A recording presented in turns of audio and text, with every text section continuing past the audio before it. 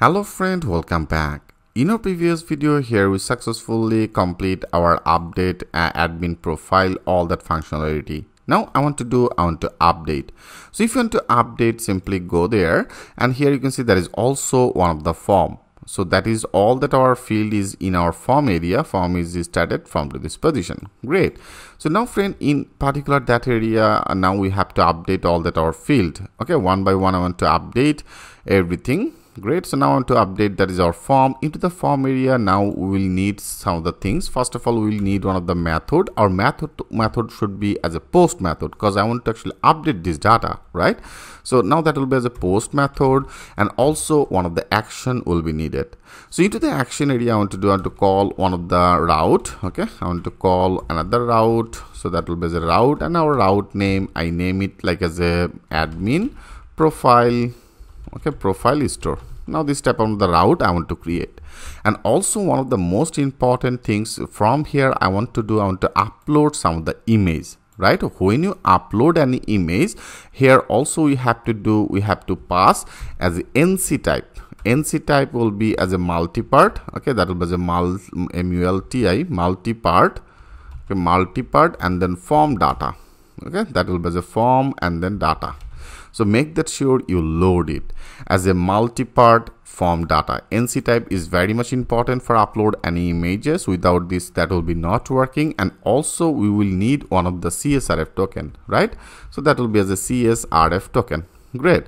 So make that sure you update that CSRF token, that is a NC type multi-part form data, and that is actually our route. Okay, so now we have to create this route. If you go to our web route, into the web route area, I want to create another new one. I copy it and here I paste it.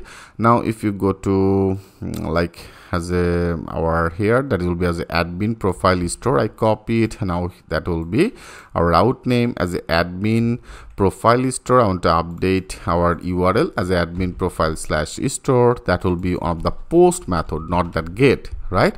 If you go here, I have already assigned that our method will be as a post. Now that will be as a post method. And now our URL, and in our admin controller, I want to create another new method as a admin profile store. Great. Now this type of one of the method I want to create in our admin controller.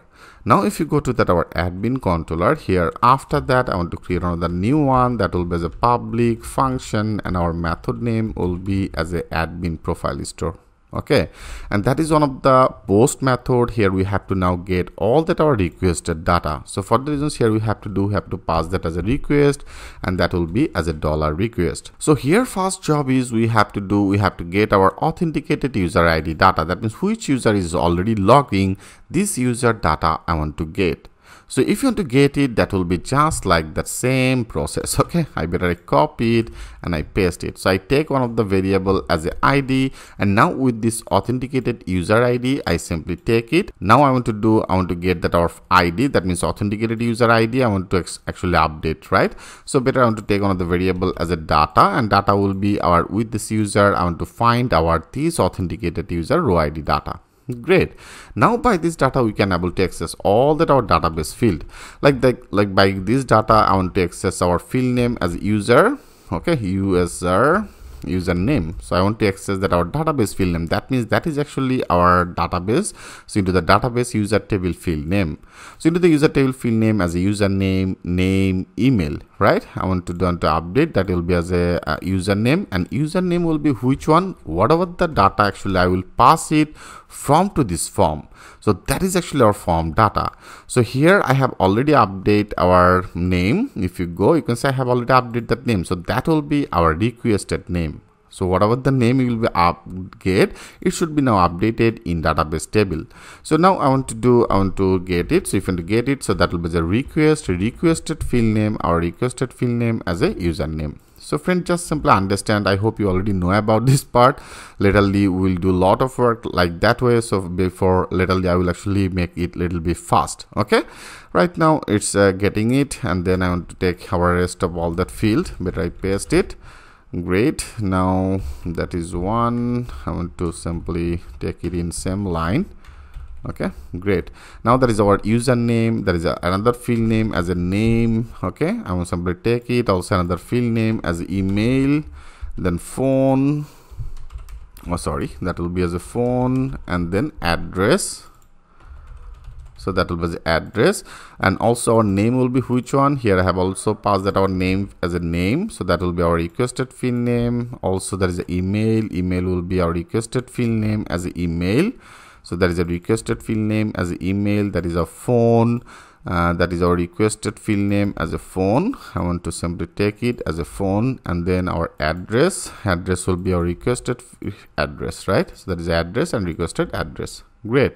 So now here I simply take all, and also now there have another one as the image, right? Also they have another one as the image. So first of all, I want to get our image.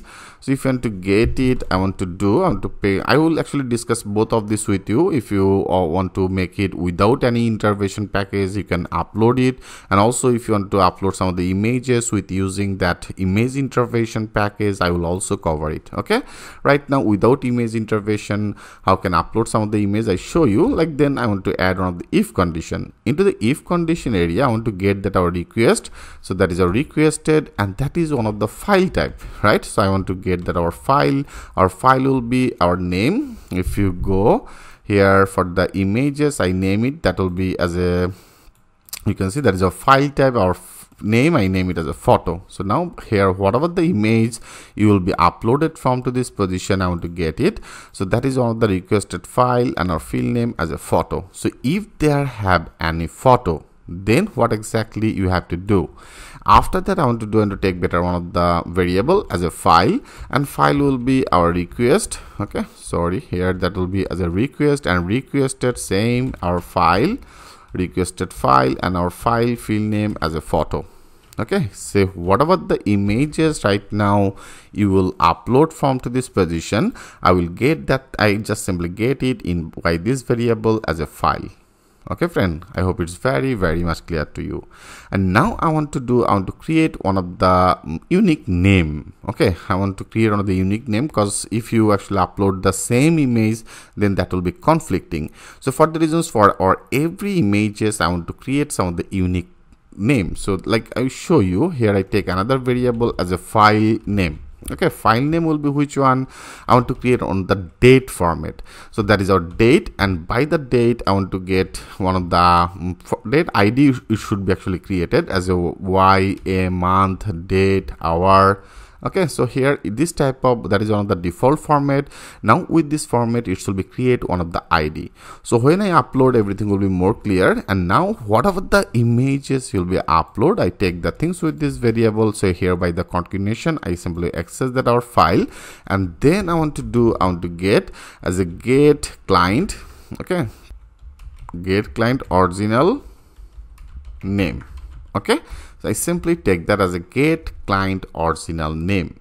So there are also two options. When you access it as a get client original name, whatever the images you'll be upload, like if you want to upload one of the aryan.png, it should be get the total your image name. That means it should be get it as a aryan.png. But also there is another function as a get client original extension. When you use that as a get client original extension, it will only take the extension like as a .jpg, or it might be as a .png. Okay, so that will be your extension. So there are the two functions. I will cover both of this with you. So there is one of the default function as a get client original name. So whatever the name images you'll be uploaded, it should be get total file name. Okay, here I simply take it and I take the things with this variable. So right now, for example, here if you upload that aryan.png, so first of all, it will be get one of the unique ID. So it will be get this type of the ID, and then that will be get that as a dot. Here you can see that is one of the dot, and after the dot, it will be get like as a aryan.png. So that will be as a aryan. Okay, sorry. Then that will be as a aryan.png. Now that will be actually our new formatted image name. Okay friend, I hope you get some of the idea. Great. So now that's all, and after that I want to move it to our folder. So I take another file, that means our uploaded file, and here now by this I want to move it. So that will be the move. So that will be the move our which folder, that will be our public. Okay, here I want to use that as a public, public, and then path. So that will be as a public path.